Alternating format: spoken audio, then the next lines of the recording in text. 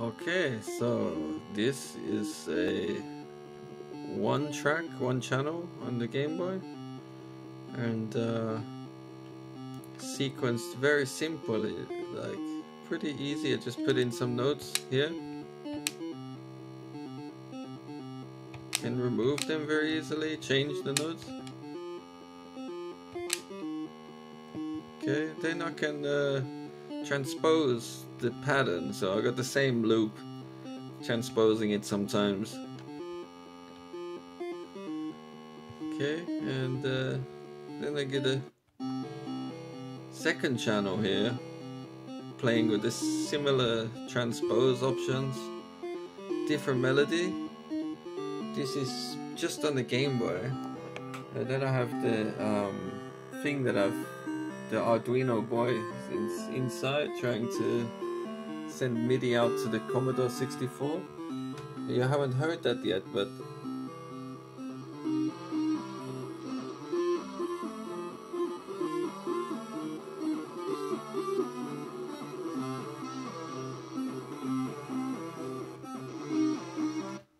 so basically some of the melodies that I have here,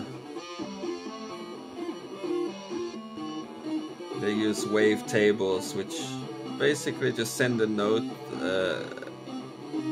I'm just sending a command to send the note here. You can change the octave.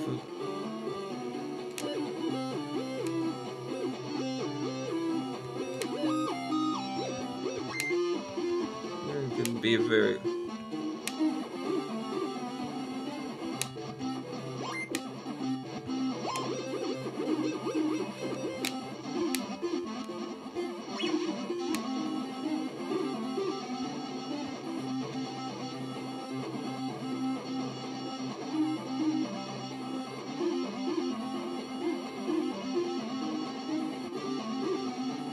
Get some little drum samples, which is nice.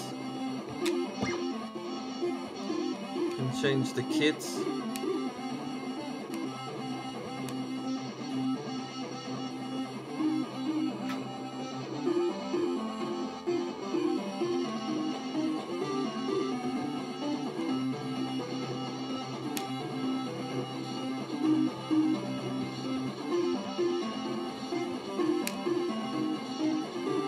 A lot of cool options.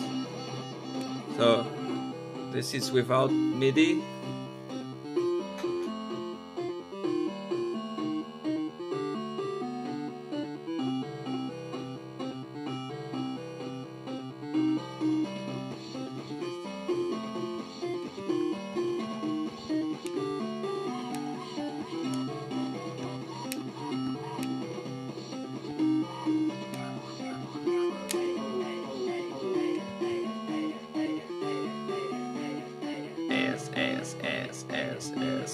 And with MIDI.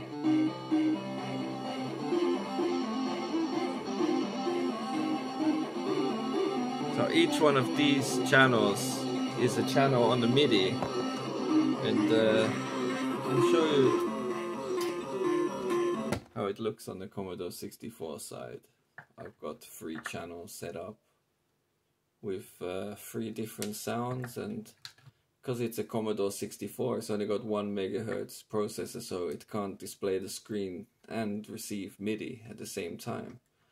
So you have to choose your sounds for each channel that you want, and it's pretty customizable, like a synthesizer. And then you just can go to MIDI mode. You can actually control the settings with MIDI CC notes.